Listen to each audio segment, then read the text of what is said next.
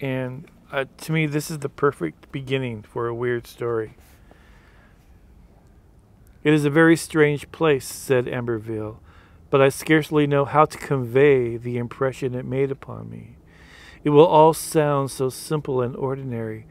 There is nothing but a sedgy meadow surrounded on three sides by slopes of yellow pine. A dreary little stream flows in from the open end to lose itself in a cul-de-sac of cattails and boggy ground. The stream, running slowly and more slowly, forms a stagnant pool of some extent from which several sickly-looking alders seem to fling themselves backwards as if unwilling to approach it.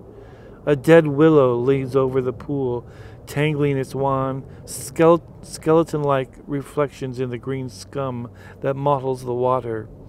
There are no blackbirds, no kildees, no dragonflies even, such as one usually finds in a place of that sort.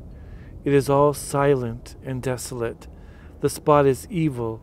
It is unholy in a way that I simply can't describe. I was compelled to make a drawing of it, almost against my will, since anything so outré is hardly in my line.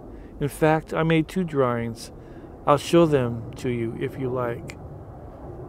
I mean, what a perfect beginning for a weird story.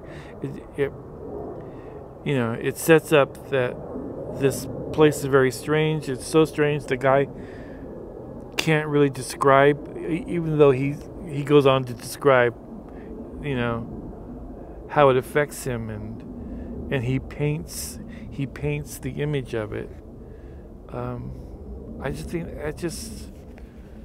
and the story continues in that vein, and it's a haunting story. It's a creepy story, and it's great. Smith had a great sense of place, and yeah, he was a genius, darling.